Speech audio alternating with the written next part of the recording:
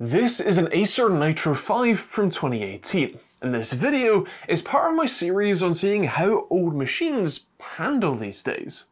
This is, if my memory serves me right, Acer's first all-AMD laptop, sporting a Ryzen 5 2500U with 8GB of RAM and an RX 560 with 4GB of VRAM, plus a 128GB M.2 SSD and a 1TB hard drive. Don't be fooled by the 2 in the CPU name though. This is actually a first-gen Ryzen part. It's Zen 1 if you will. Not Zen Plus, Zen 1. That means that this thing isn't exactly a powerhouse. Plus being a U-SKU chip means that it's ultra low power. It's just a 15-watt chip, which compared to modern Intel chips that can suck back 100+ watts in a laptop form factor, well, this is nothing. As you might expect, that means that CPU performance is, well, pretty naff. Cinebench shows this as having notably worse performance than the much older i7-4700MQ in the Chillblast machine at 2400 points versus 3000. And of course, it absolutely pales in comparison to a modern chip, with over a factor of 10 more performance. Single-threaded is actually a fair bit worse too, getting dangerously close to the 740QM's 411 points in the ancient Asus G53J. Blender has the BMW scene within 2 minutes of the 4700MQ, but the Gooseberry scene is a lot closer to the 740QM, taking just shy of 2 whole hours to render one frame. For context, the 13980HX in the STRIX Scar 16 took under 8.5 minutes. What progress! The most surprising thing for me though was the power figures. This little thing sucked back 6 watts. Okay, there is still a bit of context that you need there. The way HWInfo reports the power for this chip means that it's only the core power itself. The rest of the chip, or the chip as a whole, drew 12 watts, give or take, at peak, but considering the performance, that's actually really impressive. For gaming though, the RX 560 is actually still pretty capable. The bottlenecks are definitely elsewhere here. In CS2 at 1080p on low settings, I got a pretty poor 48 FPS average and 30.5 FPS in the 1% lows. Compared to the Chillblast machine with the 765M, this is poor, as that netted 57.6 FPS average. And of course, compared to our modern machine, well, it isn't far off a full power of 10 less performance. I still think that this performance is limited by the 8GB of RAM and the hard drive as well as the lower TDP CPU.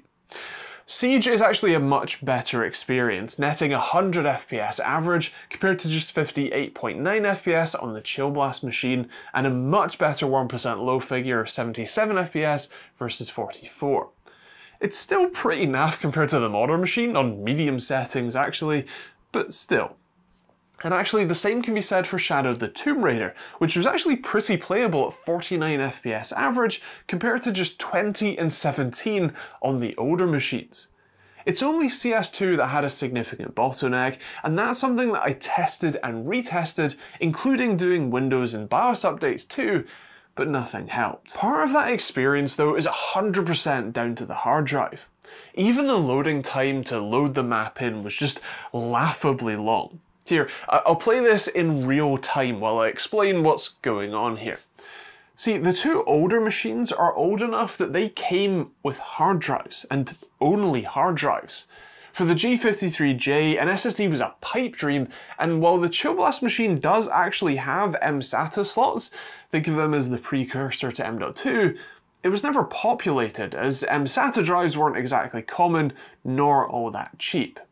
This Nitro 5, on the other hand, was born right in the dual drive era, where companies knew they had to provide an SSD as the boot drive, but didn't want to splash out on a usable size drive, so they'd opt for basically as small as they could, in this case 128GB, and then they would include a hard disk drive for all your mass storage needs. In theory, that's the best of both worlds, right? Well, sort of, but not really. See, because the 2 older machines didn't have an SSD at all, when they got too slow, their owner replaced the hard drives outright.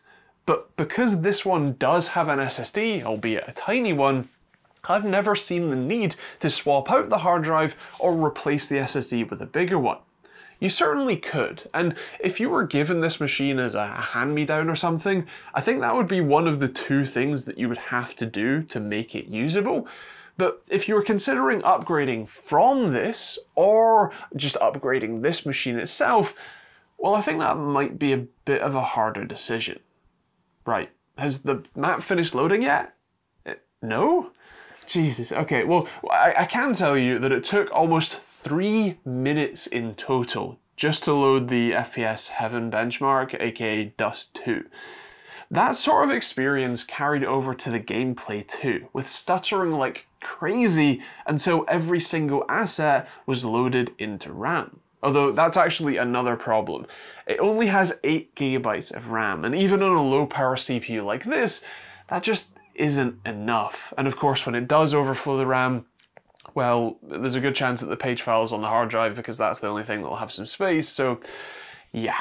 This really needs 16 GB, and luckily it's just SODIMM, so you can pretty easily replace it. Hell, they've even left an access panel for both the RAM and the hard drive, so you don't need to take the entire thing apart to upgrade those. To decide whether upgrading this thing would actually be worth it, we need to look at the rest of the package.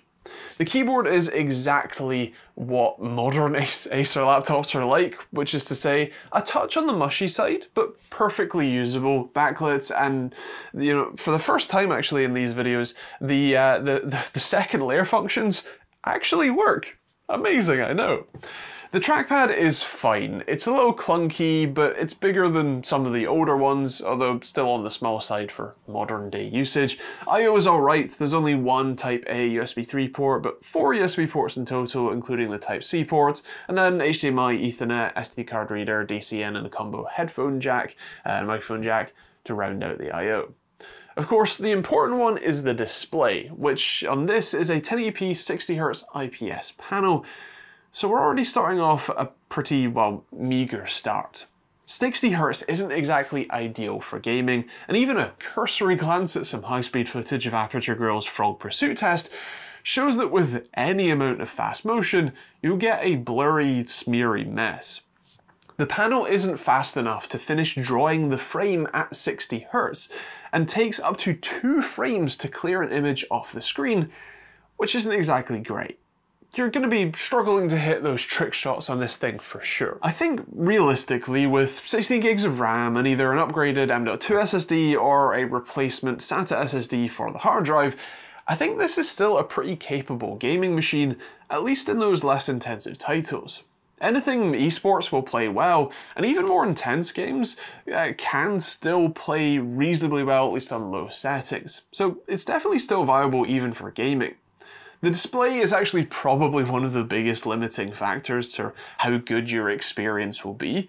But as I said, for a hand-me-down machine or like super cheap used, this isn't a bad sort of kids first gaming machine. The only other thing I might note is that at least on this one the battery is fully dead, so if I were to unplug this power cord, the thing would shut off, which again isn't ideal, although there is actually more of a chance that you can find a replacement 46 watt-hour battery to stick in this thing, as it's still relatively recent in the grand scheme of things compared to the other machines that I've been checking out. So yeah, that's kind of my thoughts on the 2018 Acer Nitro 5. I'd love to hear yours in the comments down below. What do you think of this machine and especially the super low power CPU and also the storage configuration? Let me know in the comments down below. If you do want to check out more videos like this one, you can check them out on the end cards, hit the subscribe button for more videos like this one, and turn on the bell notification icon. And if you want to check out my own hardware, the open source response time tool and open source latency testing tool, those are linked in the description as well. Otherwise, thanks for watching, hope you enjoyed it, we'll see you all in the next video.